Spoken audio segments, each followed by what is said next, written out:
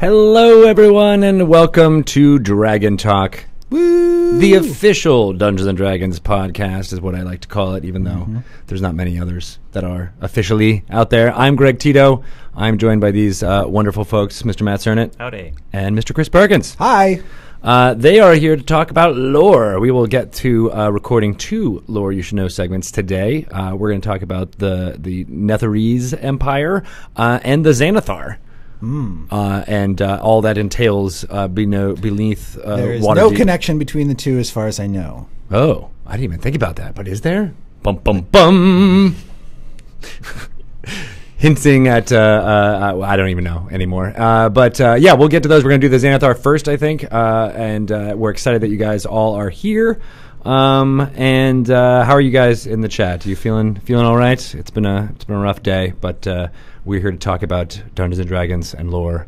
And we'll leave it at that. Plus, we also have a lot of other fun things going on for here on this Twitch channel. We got a lot of new shows starting up, which we want to get you all up to speed on.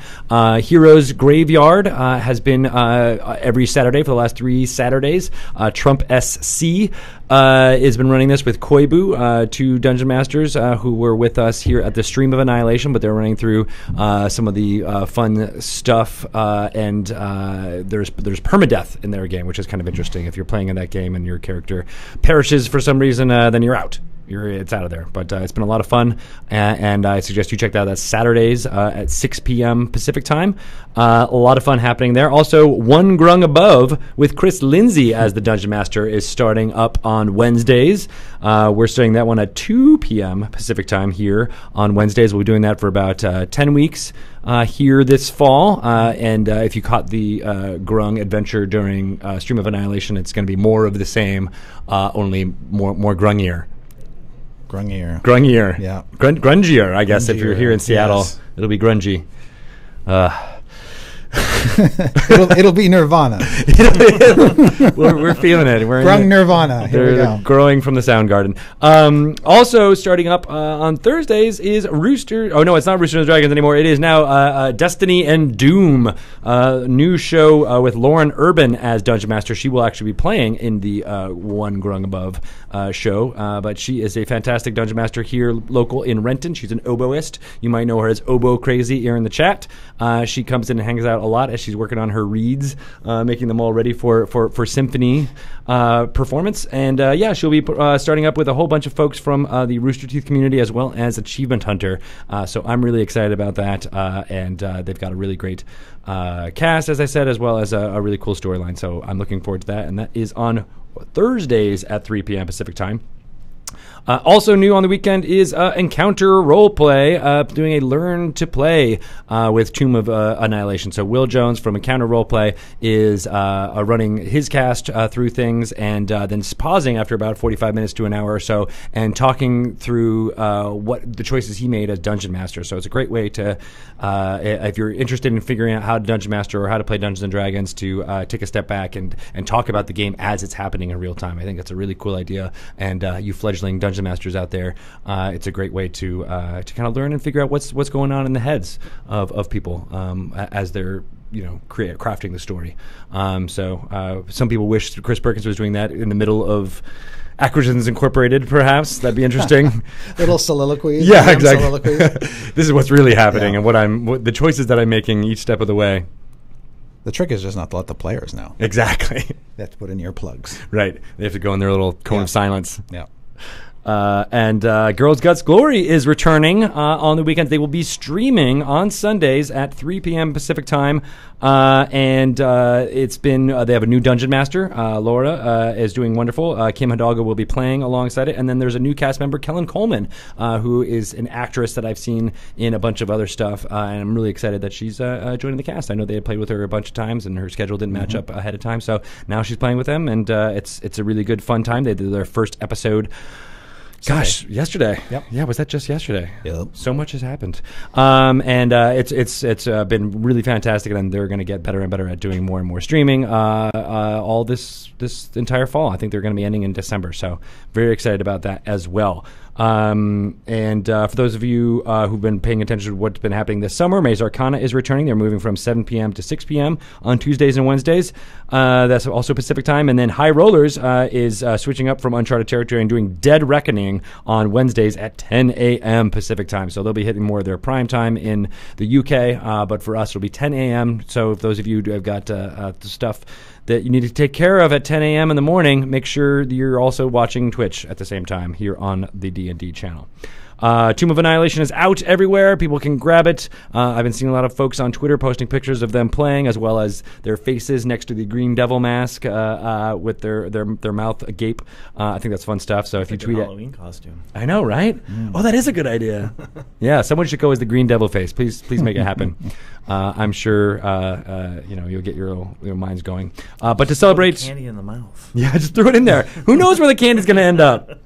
It could be in another plane. It could be annihilated. Who knows?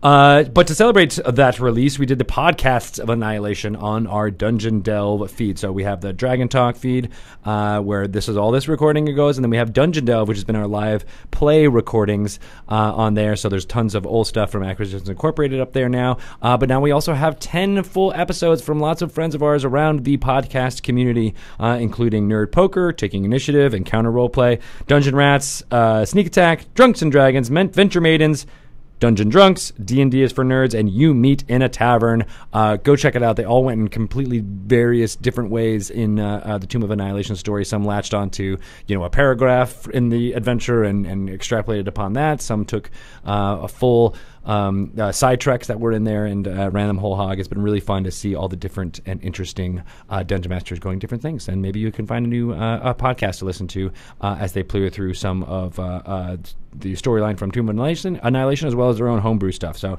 lots of fun stuff out there. And there's a new DM-only episode called The Chulton Job, where many of the DMs who were involved in the podcast of Annihilation got together and recorded a special episode, and that just dropped last week. So go check that out. Again, it's called The Chulton Job, and it's on Dungeon Delve, available on iTunes, Google Play, and pretty much everywhere you can get podcasts. Good stuff there. We'll be doing Extra Life on November 3rd and November 4th. November 3rd from Game Hole Con. We'll be streaming live from Madison, Wisconsin there. Lots of luminaries as well as the D&D team will be playing. And we'll be playing some here in this very room as well on November 4th, all raising money for Seattle Children's Hospital and various other children's hospitals across the land. Go check it out. I have an Extra Life page up. Getting donations. Chris, do you have yours up, ready to go? It's up. It's up. Nobody knows about it yet. Nobody knows about it yet. So search for Chris busy. Perkins on Extra Life God. and Something else I have to do. start throwing money at him. Yeah, exactly. But you did do a lot of work on the Turtle package. I sure did. You want to talk a little bit about that real quick? The Turtle package is a PDF available for download off of DM's Guild, dmsguild.com. All the proceeds from this product go to our Extra Life charity. So it's done extremely well so far, and check it out if you want to either play a Turtle as a playable race, or you want to Dungeon Master an adventure set on the Turtle Island of the Snout of Omgar. The Snout of Omgar. Yep. I love that. Good stuff. Yeah, it's been raising tons of money, and it's really good content. So check it out. And I'm sure there will be turtles everywhere. I hope so. Popping up in every D&D Adventurers League game To everywhere. Mike Merle's chagrin. That's right. He was the anti-turtle. He was the anti-turtle. Yeah. Did you put him in as like their nemesis? No. We'll create a new one. That's Yeah. the Merlesies or something. This new race of anti-turtles. What is the turtles like? Or just even a sea turtle's like natural predator? Like Sharks. Sharks? Is that it? Is that the only thing Yeah, probably. that can probably stomach them? Yeah, that probably makes sense. Man. Man, well, there's that. Yeah. And now I'm depressed again. All right, so so Extra Life, go check that out. We have the Dungeon Master Screen Reincarnated is also out, as well as the Tomb of Annihilation dice set. Both fun little add-ons to you if you're heading to your friendly local game store and you're picking up the adventure. It's always good to get some more of those for the Dungeon Master in your life. I'm sure they'll make it much happier. As well, D&D Beyond has been doing really, really well. For those of you who are making characters, the the total package is available in D&D Beyond, as well as Tomb of Annihilation, and you can also pre-order Xanathar's guide on there now. We're working on getting all those subclasses ready to go for D&D Beyond when Xanathar's Guide to Everything launches on November 10th in game stores with the special alt cover designed by Hydro74 and November 21st everywhere else. So D&D Beyond and Todd Kenrick, who has been making videos for them, has been doing a great job going through all of the subclasses. So Mike Merles and Jeremy Crawford has been describing what makes those subclasses special. So follow them at dndbeyond.com, and you'll get, he's trying to do at least a video a day on all the Xanathar's subclasses. So it's a really good book. There's a lot of fun stuff in there. I nabbed off the press copy, one of the first check copies, and was reading it on the weekend. So. Nice. Yeah. That's pretty cool. I'm so special. Because that's one of those products that you didn't have as much Correct. into, I right? had a little bit of input, but a lot of what went in that book was a mystery to me until I cracked open the book on Friday. Nice. Yeah. You get to feel like a fan. I do. Yeah. It's a pleasant feeling. I like that. So Matt wrote the Xanathar quotes in the book. And they're all very, very hilarious. So I'm glad we're going to be talking about the Xanathar because you can channel him as you're doing it. We should get some more puppet hands so you can have all 10 eye stalks ready to go. All right, so a couple more things. Tales from Candlekeep is a digital version of the Tomb of Annihilation adventure system game that our friends WizKids are making. So that's going to be coming out in the next couple of weeks. The Tomb of Annihilation adventure system game. It's using the same kind of skills. Mechanics that Legend of Drizzt, Wrath of Ashardalon, Castle Ravenloft. All of those games are interchangeable and able to be used together. But a new one, Tomb of Annihilation, is coming out, and Tales from Candlekeep is the digital version of that by our friends Beacom, who are making it. So really interesting stuff. I was playing a little bit around with it last week. It looks like it's going to be a really fun version of playing a D&D style board game, but in digital form. I'm really excited to check that out, and you guys should follow at Tales Candlekeep for more information there. Coming out, I believe, on October 11th. On Steam, so go check that out. Force Grey Lost City of Omu has been going strong. Of course, Matt Mercer has been doing a wonderful job dungeon mastering that crew as they get through Dungrunglung. I believe they're about to get going in there right now. So Jemu Manganello, Deborah Ann Wall, Dylan Sprouse, Utkar Shambudkar, and Brian Posehn have been just happy as clams trying to figure out how to get into Dungrunglung. The new episode is today, right? New episode today. That's right. Yeah, we'll be dropping at 5 p.m. or so tonight when we're done talking to Jeremy Crawford for Sage Advice, starting at around 3, if we can get through these two lore topics, that is. And then just real quick, of course, Twitch subscriptions are live. You can check that out for $4.99. You can subscribe a month. You get awesome emotes as well as being able to view all of the stuff here on this Twitch channel without any ads, which are always great. And I think Pelham just realized those of you who have subscribed for 3 months get a new badge today. You get your 3-month subscriber badge. So Emmy has done a really good job making sure those look really shiny. I can't wait until you guys get to the 12-month subscription one. It literally glows in the dark. It's on a screen. It's on a screen. I was waiting for one of you to call me on that. Thank you for that. Makes sense. You guys are awesome in the chat. Thank you for staying with us. And those of you who have subscribed for as long as you have, you are amazing. And we love creating all the fun stuff that we have going on here. We have a nice graphic with all the new shows on here. And it's kind of crazy. I think Nathan Stewart just said the other day, a year ago at this time, we had one show on this Twitch channel. But it was a good one. It was a really great show. Dice Camera Action. Still on. It was, the anchor for what we're doing here, and it, was a test case in many ways. So thank you for that. Yeah. But it showed that people really wanted to watch this kind of live content, and now we have hours and hours. I want to say 24 hours of content every week coming at you from Dungeons & Dragons stuff. So a big shout out to those of you who are sticking around and watching a lot of it, and as well as you guys for helping to make it awesome. And a shout out to Ryan and Pelham, of course, for making it a thing too. Yes, indeed. You guys do the good work. Make it possible. Yes. Oh, all right, good. And he's the cutie in the beanie, Inez 666. In case you're wondering, his name's Ryan. He does good stuff. His phone number is 425. All right, we're gonna get to going and record. And what do you think, Ryan? Sound like a plan? Nice. I heard the clicks. That means it's happening. You guys don't hear that, but I hear it, and it means it's real. All right, so we're going to do the Xanathar first, correct? Sure. All right. Yep, let's sounds do it. good. All right. The Xanathar would want it that way. Yes. So you're going to be channeling him the entire time? I don't think I can. Let's get weird. All right, let's do it. Welcome to another segment of... Oh, God, I screwed it up already. I was going to say Sage Advice. Disintegrated. Disintegrated. Next minion. Next minion.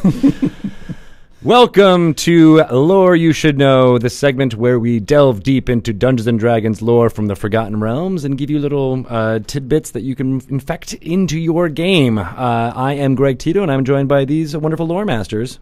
Hello, I'm Matt Cernett. And I'm Chris Perkins. And today we are going to talk about the Xanathar. That's right, the beholder crime lord who lives beneath the city of Waterdeep. Mm-hmm. Does he rule Skullport? Is that like his domain, or is Skullport Well, there's a lot also a big beneath part the city of Waterdeep. Yes. Skullport is a location adjoining the Great Dungeon of Undermountain, which the Xanathar has now recently claimed. The Undermountain is his as well? Well, no. But Skullport Skullport, is the yeah. area that he's around. Right. Yeah. So we talked about Waterdeep on a It's previous his corner. It's his corner of Undermountain. Okay, right. That he's like, this is Yeah. mine. All right. So yeah, we've talked about Waterdeep and all the founding of that, as well as why it was called that. It's got a deep harbor called Waterdeep Harbor, which makes a lot of sense once you put that together. Yep. But we're going to focus on the Xanathar and his crime syndicate. Now, how long has the Xanathar been involved? And it hasn't been the same individual the whole time, has it? No. No. Sorry, that was a leading question.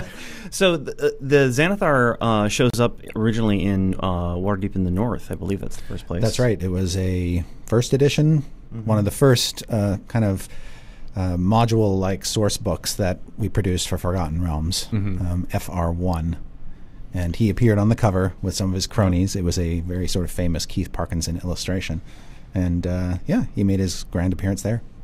And so in the computer game Eye of the Beholder, the end of that computer game is facing off against the Xanathar, which, if you're going to go play that computer game, just wander around the block of buildings until you come to his back and hit him, and then wander back around and hit him again. Just do that over and over again. You beat him. You get so many Easter eggs here on Lore You Should Know. Even easier, he can't get out of the one room, so just walk in through the door, hit him, and then walk out again, and then do that, repeat, and then he dies. So this is 8-year-old Matt who discovered this and kept doing it over and over again. So basically, that sort of computer game sort of presumed his death in a weird way. Oh, okay. And that because that's how you win that computer game, Eye of the Beholder. And so later products kind of assumed that he was dead for that reason, because there was a lot of sort of blurred continuity between computer games and comic books and RPGs and all that kind of stuff. Of what was canon and what was actually what happened in the Forgotten Realms. And so there was later on presumed to be other beholders that took on the mantle of the Xanathar and sort of took up the job of being crime boss of Waterdeep. Right. So that's where we are canonically. We say that there have been multiple Xanathars. I'm not sure we're codifying exactly how many. Right. How did the first Xanathar come to power? Because usually beholders don't. I mean, they'll have like their monsters and they create like a colony, but they don't usually get involved in politics, right? Probably just boredom. Yeah. He was like, I can do this, so I will. Yeah. I mean, it's a sort of genius monster that doesn't have any hands, so it's got to find something to do with his time. So he created hands, which are his minions. Yeah, one assumes that, like all beholders do, he came up out of the Underdark, and he got to a point where he realized he was pretty close to a major city, and just kind of parked himself underneath it and decided, I can use my power to manipulate the dregs of the city into giving me everything that I want. Nobody needs to know I'm here. So I can basically just live out a secret life in this glorious darkness and have all my needs tended to me. And as time went on, as Xanathars got killed off, or other beholders kind of followed the same track and fought until only one remained, and that one became the Xanathar. Was it always like a honorific? Was it always the Xanathar, or was that come after the first one died? Came and went. So there have been instances in the canon where it is Xanathar is a name, and then there's instances where it is the Xanathar, and it flip flops a little bit. Right. Got it. There was a beholder called Xanathar, and now it's been turned into a title to some extent. Got it. Yeah. So what kind of a leader is the Xanathar currently in Waterdeep? He is a psychotic, paranoid megalomaniac. Mm-hmm. We've got some familiarity with that right now. He is insane.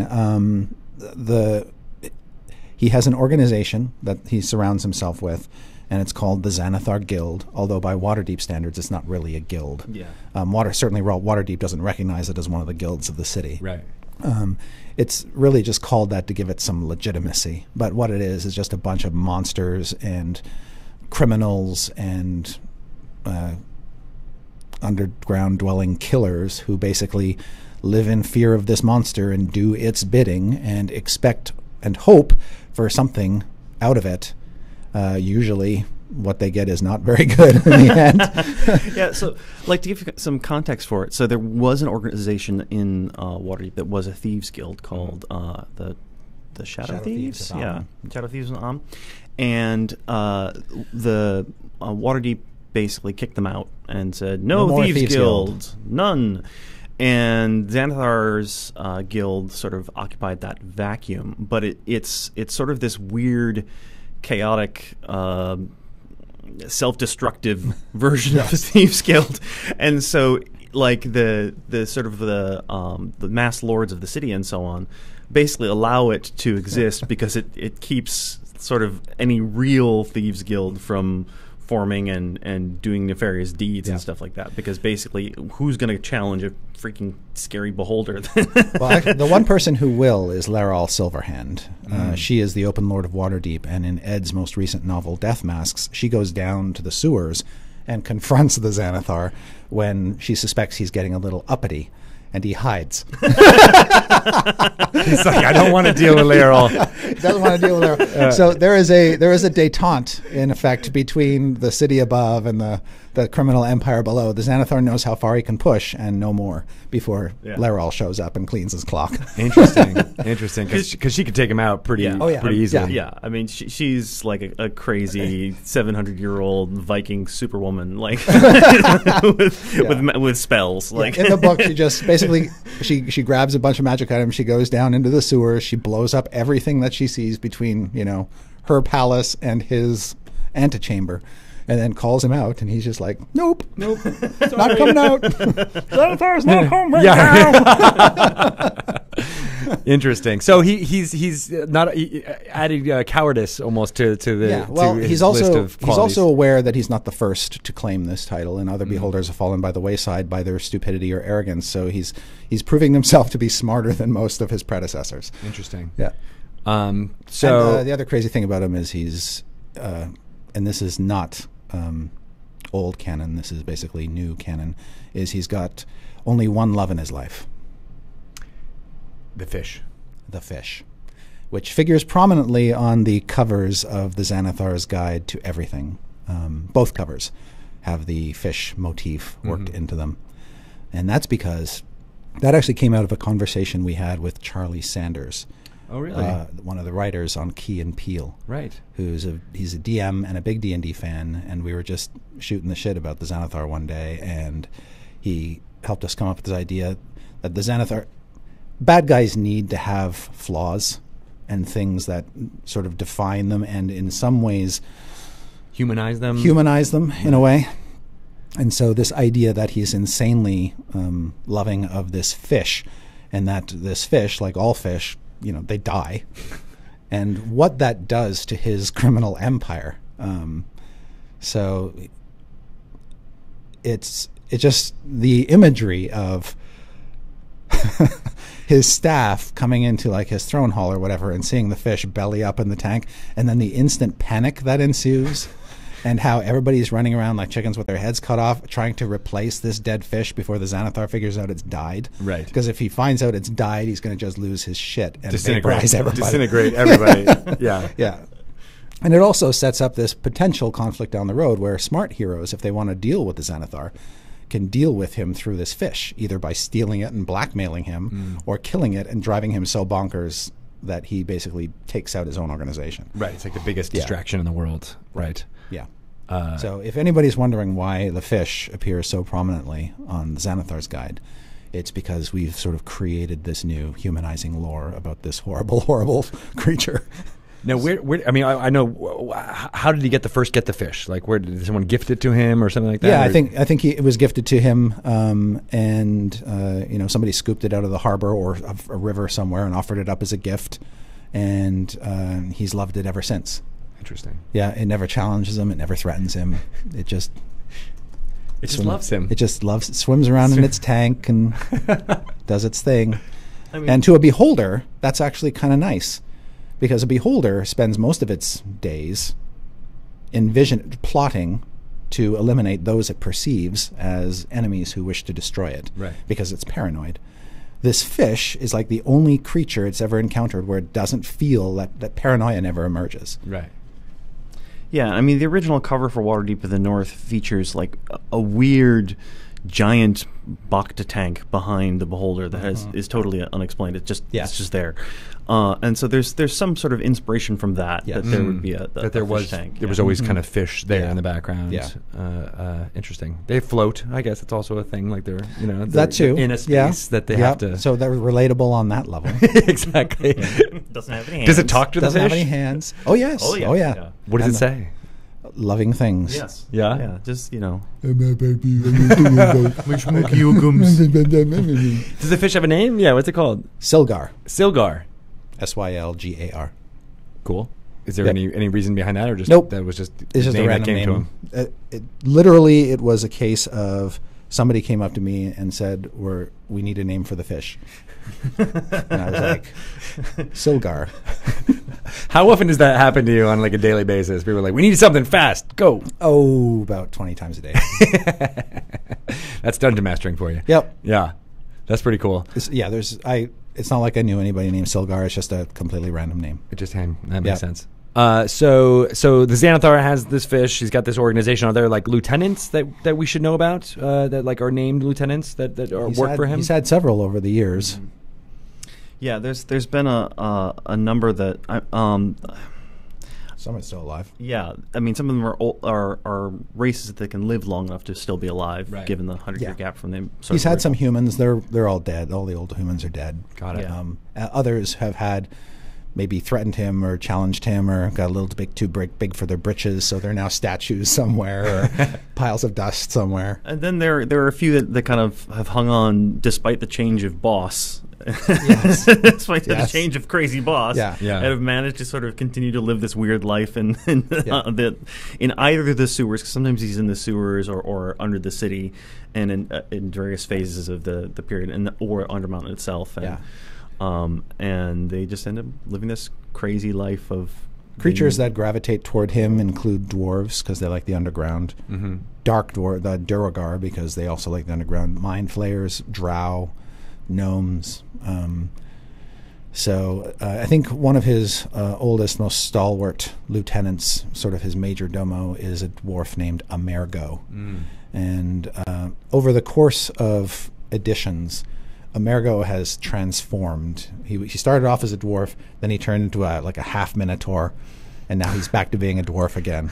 It was just a polymorph spell that was cast on him. And we had Richard Witters, our senior art director, do some concept art for Amergo, just so we would have it. And to sort of preserve the minotaur quality, we basically decided he's a shield dwarf, but he's got basically a minotaur fetish. He likes all things minotaur and mazes and all that kind of stuff. So he's got a horned helm that kind of makes him look like a minotaur and stuff like that, but he's a dwarf. Makes sense. And then, how does the guild make money? Is it just from stealing? Does it make money? I don't know. Is it just like a terrorist group that just goes around? So, it's had various nefarious activities ascribed to it in the past. Slavery being one of the big ones. At one point in time, the Skullport, a big part of Skullport's sort of import-export thing was slavery. Because there's no slaves allowed in Waterdeep, but Skullport is sort of an exception to those rules. A lot of things are exceptions to the rules of Skullport, and so there's a lot of places up and down the Sword Coast that are willing to use and employ slaves.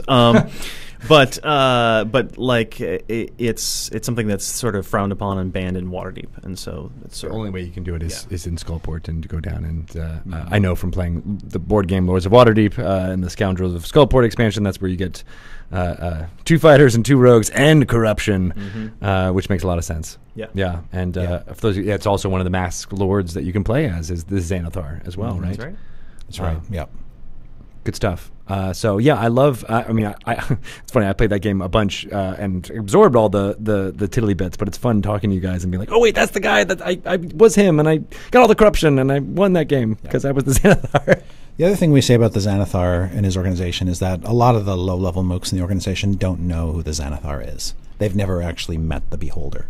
So they're just sort of along for the ride and the glory and the opportunity to... And they think just saying like the Xanathar means something... Well, they just know that someone really scary is the Xanathar who's the boss. You don't want to piss off the Xanathar. Right. Okay. Right? So you go along, you do whatever it is you're ordered to do, and who knows what it might be. Maybe you break into some shipping company's place and steal their manifest for some reason, and you don't know why, but you get paid and you do what you're told because the Xanathar says so. And then that has reasons why that's meaningful elsewhere. Are there people, like, are there authorities in Waterdeep who don't believe that there is a Xanathar? Like, is it kind of like a boogeyman type thing? Like the Xanathar is going to come get you? And I don't think the Xanathar... I don't have the impression that in Waterdeep itself, the Xanathar is well known as like a thing. In fact, I don't really get the impression that even the idea of Skullport is something that is well known in the city. I think it's something that's, if you were among the underworld set who deals with these pirates and criminals and stuff like that, you might know of that. But in the old Skullport accessory, it was basically said that the Lords of Waterdeep knew of Skullport, and certain high-level authority figures did, but it's not something they advertised, and it's not something the commoners knew about. And there's sort of a weird aspect of Waterdeep where it sort of tacitly allows Skullport to exist as sort of the steam valve, if you will, for all the underworld activities that otherwise would take place in the city above. And so that stuff, all the bad stuff basically happens down there. And they kind of allow that to happen because they know it's there, and in theory they could do something about it, but they don't. If they need to find something or they need to get somebody, they can be like, well, at least we know where it is. It's in Skullport. Yeah. Definitely. Right, and they get to keep the streets clean. Right. Clean. Interesting. All right, cool. Yeah. Any details about the Xanathar we think people would be fascinated in? Apart from the fact that he surrounds himself with a criminal empire under one of the largest cities in Waterdeep, he's basically your average Joe Beholder. Joe Xanathar. One of the things I tried to keep in mind when I was writing the quotes in the book is that he's not human and doesn't really know how people work. Oh, okay. And so he's super smart, but he doesn't. He's never had arms or legs or gotten it on with a good-looking he doesn't know person. about any of that stuff, and so a lot of the sort of humor in the quotes of the book are basically him making bizarre assumptions or not understanding how basic human biology people works, and stuff like that. Exactly. So if you're a dungeon master, play on that for if you ever have to put the Xanathar in your game, make it feel like alien. Right, because I mean, we dealt with the Beholders in Volo's Guide to Monsters, and it's a weird life cycle, and we won't get too much into that right now. But the fact that they are completely this alien aberration, we should not lose that fact. Yeah, because they're nutso. They are, and they have no real value for human life. And when they dream, they create other Beholders. They do occasionally. Yes, that's the creepy thing to me. How does that even work? I don't even know, but it's amazing. All right, cool. Well, let's hope that the Xanathar doesn't dream tonight and create triplets of Belleville or anything like that. All right, cool. Thank you so much for talking to us about the Xanathar. How can people get in touch with you guys and ask you crazy fun lore questions? I'm at Cernett, SERNETT, on Twitter. Nice. I am also on Twitter at Chris Perkins DND. Nice. And Xanathar's Guide to Everything comes out on November 10th in your friendly local game store with that alternate cover, which we mentioned, by Hydra74. Go ahead and check that out from the store. Buy it or be disintegrated. Dun, dun, dun. Thank you, guys. We'll be back next week with another segment. Nice. That is now canon for how he talks in my game. Oh, okay. Buy it. Adur32 says, what kind of eye ray does Xanathar have? Pretty much the normal Standard 10. array. Yeah, the standard array. Yep. The Xanathar triplets are Xanathui, Xanadui, and Xanathlui. That's very good. That is also now my headcanon for when he dreams. Good stuff. Cool. All right, so we are going to do another one of these for the Netherese Empire. Anything we should talk about before that? Are we ready to jump right in? Yeah, let's just jump right in. All right, let's do it. Netheril. Netheril. Not the Netherese Empire. You could say Netheril. It's one and the same. Okay. Yeah. Interchangeable? All right, Yep. Good. Welcome to another segment of Lore You Should Know. I am Greg Tito, and I'm joined by these wonderful lore masters. Matt Cernett. And Chris Perkins. And we are going to talk about the Netheril. I did it all wrong. It's not the Xanathar. It's not the Netherese Empire. It's the Netheril. No. Oh my God! So Netheril or the Netherese Empire. I know, and I like to humanize my own villainosipikipi. Let's start over. Yeah, now it's too far gone. This is how the sausage gets made, my wonderful people. It's yes. Take two. Take two. Gah, shoot. Are you ready? No. Not yet. All right. Do you like that pause beforehand when I thought about how to screw it up the best possible way? Welcome to another segment of Lore You Should Know, where we dive into Dungeons & Dragons lore from the Forgotten Realms and give you some information you might be able to use in your game or just for your satisfaction. I am Greg Tito, and I'm joined by Matt Cernett. Hello. And Chris Perkins. Hello. And we are going to talk about Netheril, otherwise known as the Netherese Empire, from many years in the past in the Forgotten Realms. They've come and gone, and gone. So what was the first kind of incarnation of the of this empire? So Netheril was mentioned in the Grey Box for the Forgotten Realms, the first sort of edition of the setting that was released, and it was probably mentioned in Dragon articles before then by Ed, but I'm not positive. I have to dig that up. And it's basically this referenced as an empire of very magical human wizards that, faded and gone by the time that, the present day. So it's one of the Forgotten Realms. Oh, I see. And it's where a lot of the artifacts and power and ruins that... Yes. Netheril was a highly magical society. Was it a utopia? Was it? Did it feel? No. Nothing close to utopia. Maybe some of the most powerful Netherese thought it was pretty utopic. Like, this is great. I'm the most powerful dude on the world. So the history of this sort of country, or whatever you want to call it, starts about 5,000 years ago, 5,500 or so from the current date of the realms, and basically there are some human villages that band together under a king and yada yada, but eventually some elves take an interest in them and start teaching them magic. And they learn. That's where everything goes to crap. They learn a few things, and they start, sort of taking over other areas and becoming more powerful and so on. Then a weird thing happens. This mage comes and gives them the Nether Scrolls. Mm. And the Nether Scrolls, or some of the Nether Scrolls anyway, are these golden magical scroll things that have all of these bizarre secrets of magic that are even sort of deeper secrets than the elves even knew about magic. Mm-hmm. And it turns out that the person who gave these to them, which the Netherese call the Terraseer, is actually a Saruk. If you remember we talked a while back about sort of the progenitor races and stuff like that. The Saruk was one of them. And so... The Saruk was the one that became the Yuan-Ti, right? Yeah. Ish. Yeah. Yeah. And so the Saruk, the Terraseer's actually, it's really complicated, sort of history-wise, mythology-wise. Mm-hmm. The Saruk in this case comes from a group of liches that are up in what is now Anarch Desert, like underground someplace. And they wake up every now and then and have a conclave and then go back to sleep, sort of kind of a thing. And the Terraseer kind of sneaks out. And it's like, hey, humans, have some nether scrolls. And he slides it across to the table to them, and they're like, hey, what's this? And they build this crazy, fantastical, magical empire out of it, essentially. And these nether scrolls have are they powerful on their own, or they have powerful spells?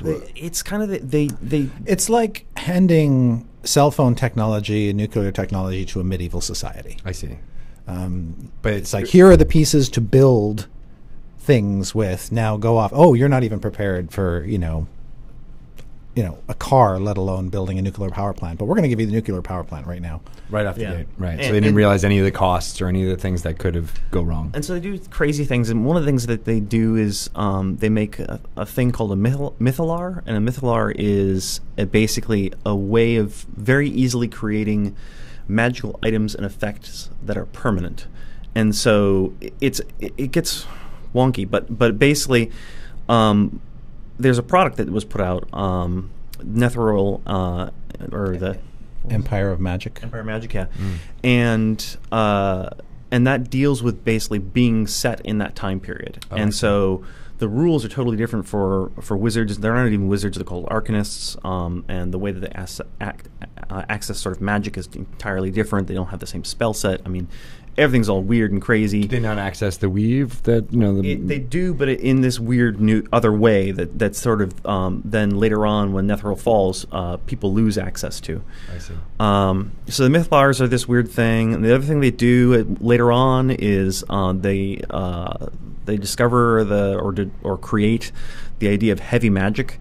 And heavy magic is like this weird golden honey-colored floating goop that you can kind of imbue spells into and then paint onto things and do crazy things with. And so then, they basically, they're these super powerful wizards that then the Netheril Empire becomes essentially a cadre of super, super powerful wizards in flying cities that rule. Made of the heavy metal goop. That's how they do. Mythalars and all that kind of stuff. And basically, the families of these super powerful wizards rule the societies. And if you're on those cities, they have like heavy magic wrestling parties where you're just like rolling around and it's getting covered in your face. And I'm glad you went there because that's where my mind was. Right? Yeah. That or like there's concerts and there's heavy goop going everywhere. Everybody's just covered in it. So this empire's gonna last forever. Woo! They do all this crazy stuff, and if you're in that city, you're pretty well off. If you're one of the noble families, you do really well. I mean, it's sort of an oligarchy, kind of, right? Right. And then if you're on the city, you're better off than not. And if you're on the ground, yes, sucks to be you. Right. We're the best. It's kind of we'll like take all your food. Weird Bronze Age, Conan, survival of the fittest, kind of place. How many cities were there? How many floating cities were there? Oh gosh, there were at least a dozen. Yeah. Wow. So it's not just a handful. It's like they have enough. And could they travel? Yeah, they could float around and do stuff like that. And so while this is going on, the Netherese are having conflicts with races on the ground, including orcs and stuff like that. But the most significant one is weird conflicts with what's called the Farum. The Farum are alien funnel-like creatures four-armed. that don't look like they belong in any natural habitat. Yeah, I mean, they're even weirder than beholders. Yeah. And they are a super magical race, and they kind of realize that the Netherese sort of contain them, but they don't like that, and so they start attacking and draining the Netherese sort of magic. And so that gradually turns the ground beneath the cities of the Netherese to sort of a desert and so on. Yeah. And there's sort of a long-term war between the Netherese and the Farum that's going on and so on. Now, are the Farum do they also have floating cities? No, or they actually live underground, Yeah. and so the war that happens mostly affects the people who are on the ground. everybody who's on the middle. Yeah, and so it just gets worse and worse and worse for them. And eventually, there's one particular Netherese wizard who decides that the only thing cooler than being this awesome, super powerful Netherese wizard is being the god of magic, and so I'm just going to take control of that, and that's Karsus. And so he embarks in what is later called Karsus's Folly, and tries to basically take control of the weave of magic and become the god of magic from what is then called Mistral rather than Mistra. And that causes massive calamity, essentially worldwide, and as the weave fails, and all of those cities, not all of them, some of them fall out of the sky, some of them by that point have traveled elsewhere and landed, or they've gone to another plane, or they've gone out of time, because some of them can shift themselves out of time. There's chronomancy is going on during this Netherese Empire. There's like a few thousand years there where they're doing stuff. Yeah. And so I mean, it's a wacky magical realm. Ion stones are actually from the DMG. They're ascribed in the Forgotten Realms to Netherese inventor, essentially. So, oh, no way. Okay. Yeah.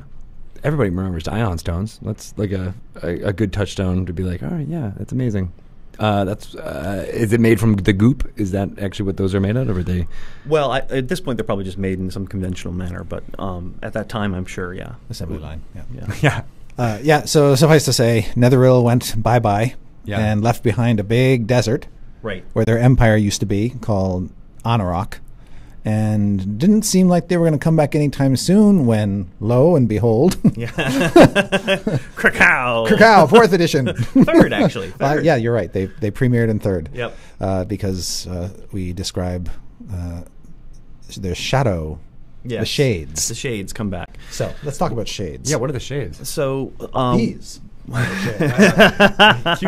there you go. Yeah. Oh yeah. So with these on now. one of the cities, the city of Shade, as it turns out, goes to the. They put down all the other cities all the time. Yeah, but like slyly, so you really kind of have to think about it.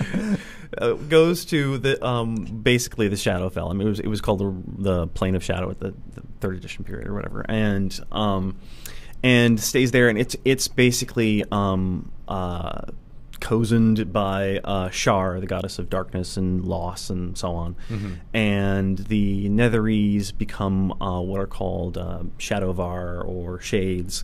And they are sort of humans, but they're tainted by their life in the Shadow Realm, and they look different and so on. They kind of take on this grayish, almost translucent cast to them, like they're only kind of partly there. Yeah, there's like a weird detail about their eyes, that their eyes are sort of gem colors and so on. So like that's a funny thing. So did they? So one of these floating cities. Spontaneously went into the Shadowfell, or was that like their goal? Was like, things are blowing up. Let's phase into this. We'll go into this other realm, and we'll hang out there for a few hundred years.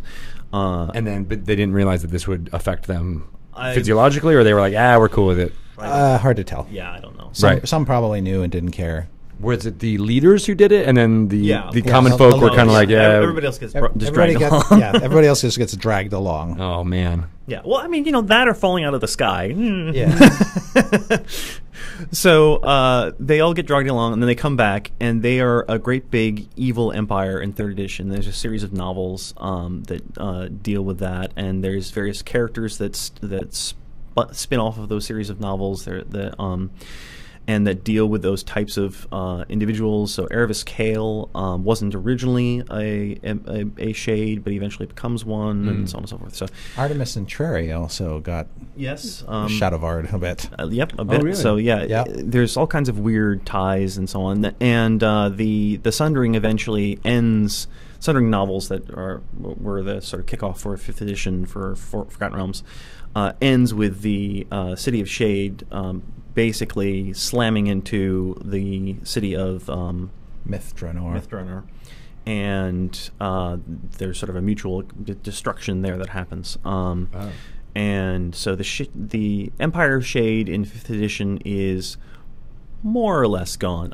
There's a bit of there's also a concurrent rise of the Faerûm who have been presumed dead for a long time.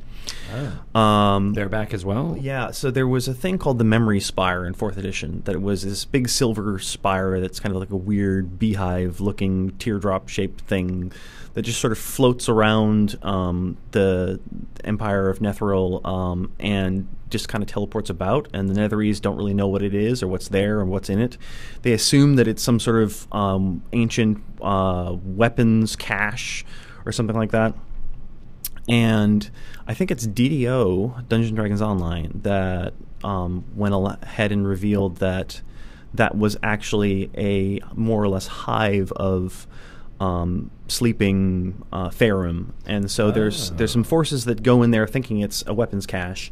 Both oh God! both screwed up Netherese and some sort of rebels against the Netherese. Yeah. They're both trying to get this thing, and then it turns into sort of a weird super weapon where it starts Yamato gunning the ground and draining it of magic in order to sort of wake up the Faerun inside. So they go inside, they accidentally awaken this machine that starts draining the landscape of magic and life and turning it back into a desert, and then the Faerun get out again. So, oops.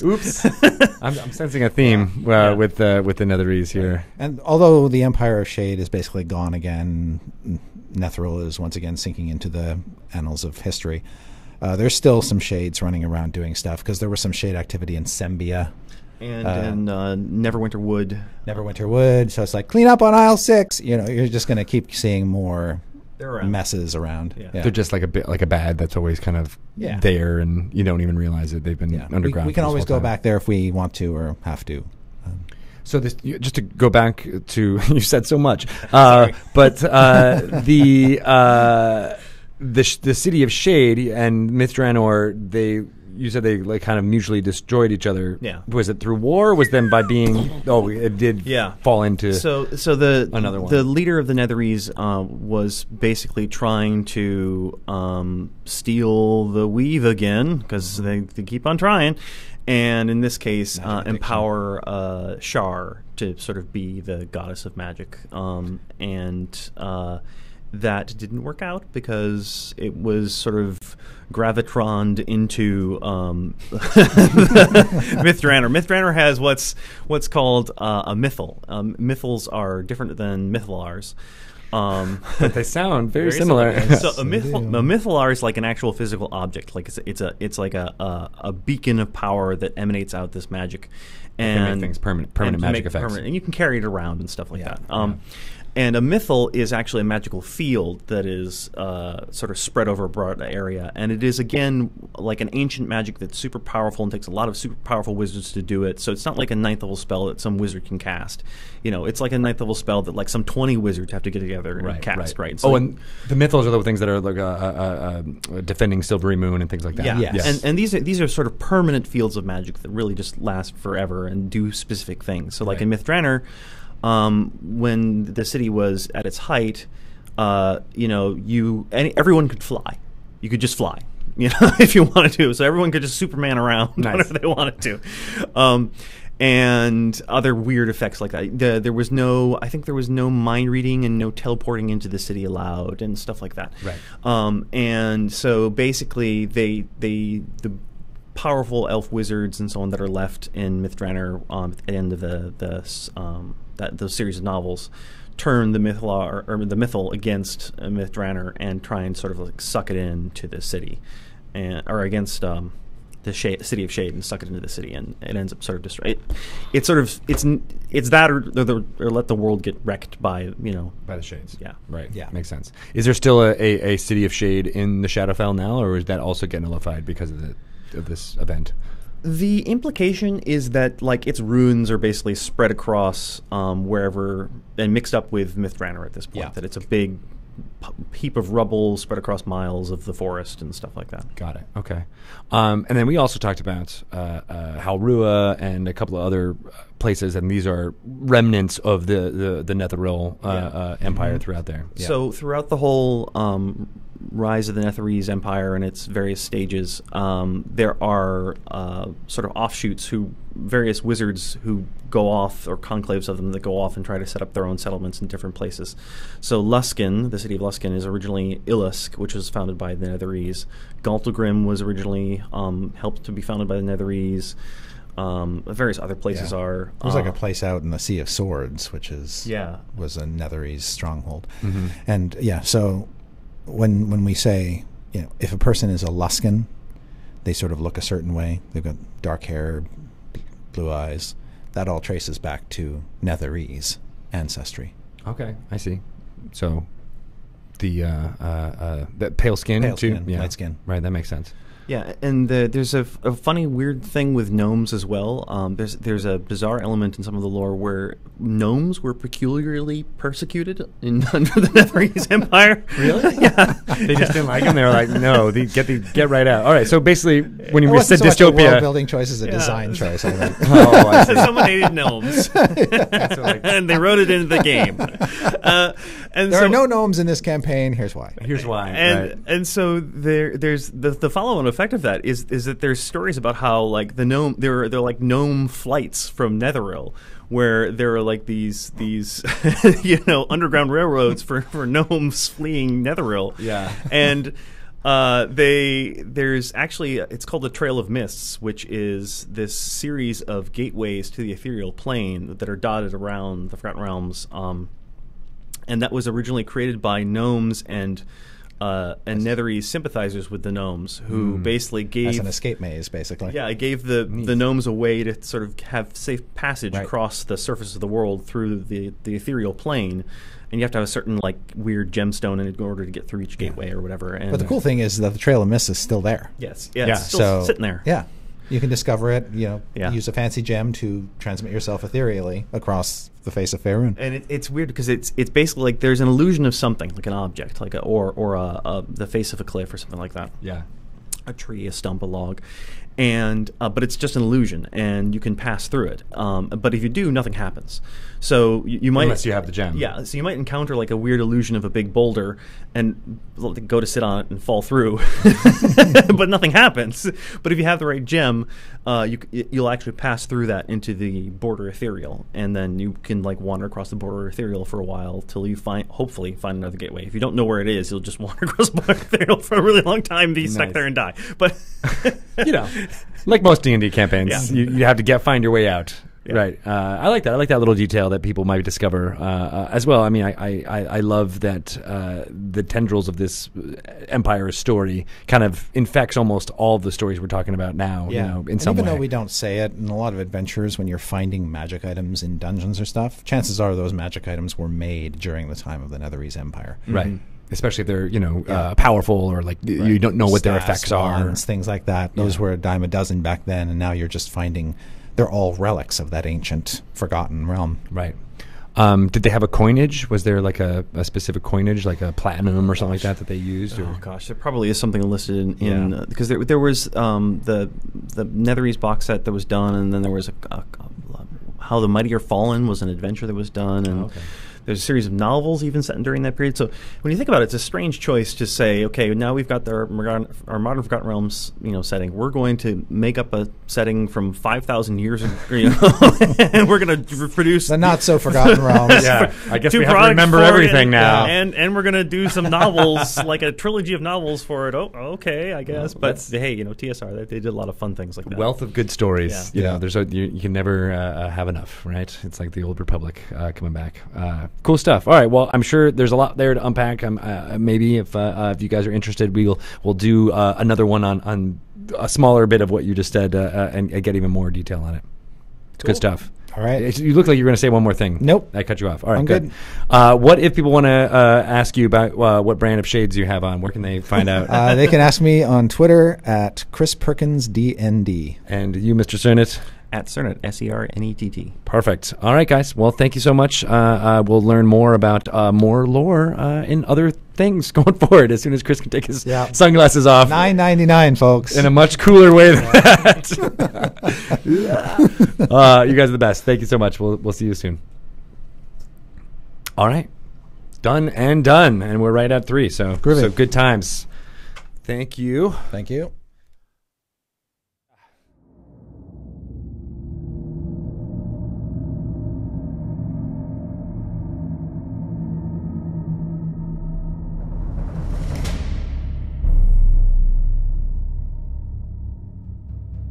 All right. You guys are good. I just want to let you on the Twitches know we'll be back in just a couple minutes. We're going to take a short break. Thank you to Felix Jongleur. Even though you are a bad guy from the Other Land series of novels by Tad Williams, you're a good person in my heart. Thank you for subscribing for 2 months in a row. Oh, yeah. I like that.